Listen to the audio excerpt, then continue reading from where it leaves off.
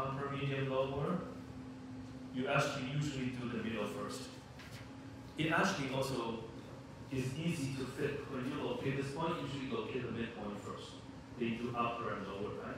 So you needle the first one is in middle. Then, if you're treating a skin disease, if you're treating a rib cage issues, if the skin problem is on the foot, is on the bottom.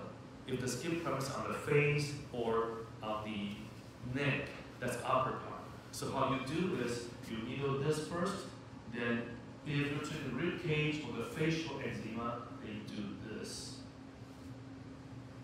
And then you do this. Dao Ma technique.